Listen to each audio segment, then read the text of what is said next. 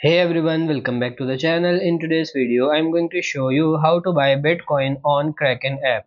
So for this, first of all, you have to open your Kraken application and then you just have to log into your account.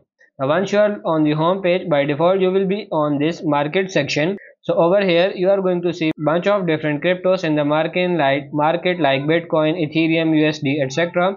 So as you want to buy Bitcoin, you will have to tap on the Bitcoin option. Once done, you will be landed on the next page where you are going to see a buy option.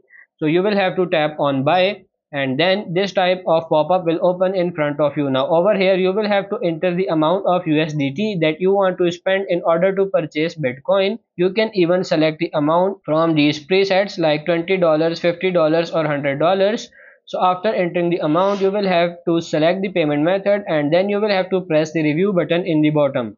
Once done, you will be landed on next page where it will show you all of the information that you have mentioned previously.